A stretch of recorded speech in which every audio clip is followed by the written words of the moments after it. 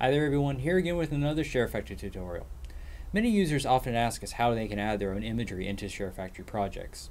There are a few different ways you can do this. Some involve using the share button to capture your own screenshots. Some involve changing your profile picture to add your own imagery in as a sticker. We're going to go over some of the different methods you can use to add your own projects and how to best use them.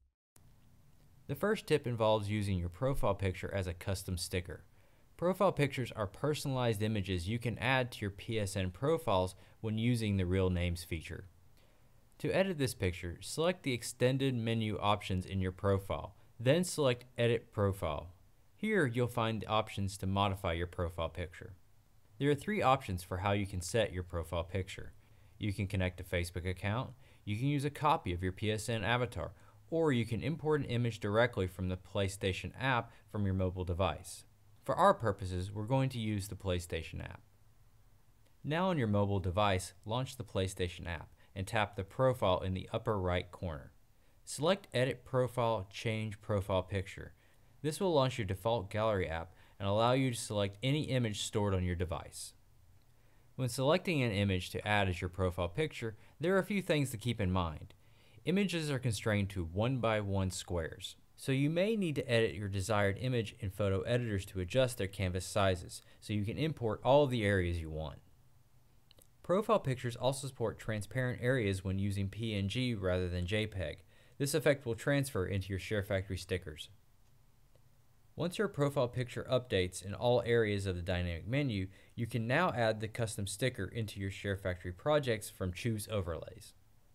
Be sure to export your projects before changing your profile picture again, as these images will change to your new ones in any saved projects. The next option involves using the share button to capture screenshots in the web browser. Upload your custom artwork or images to any online service that you can readily navigate to in the web browser. Full screen this image and use the share button to capture this image as a screenshot in the capture gallery.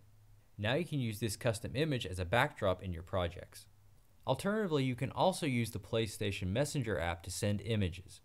Attach any image from your device into a message on the PlayStation Messenger app, then view the same message on your PlayStation 4. You can now full screen this image on your PlayStation 4 and screenshot it with the share button. Finally, with many of the tips I demonstrated in this tutorial, I seem to catch a few people's attention with the small promo video I did for the European PlayStation Forums contest, A Tourist Guide to Uncharted 4. First, I screenshot Lord Ross' post on the PlayStation Forum. Using any photo editor, I added a green background and cropped the image to 16:9 ratio to fill the screen. Using the previous methods, I used the share button to add this image into the capture gallery. Editing the image into a SHAREfactory video clip, I then added the clip into track 2 and applied green screen.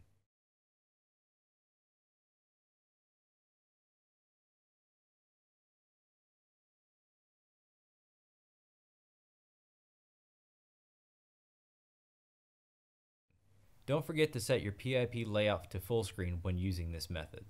Now add any video to track 1 as a backdrop and you should see the final result.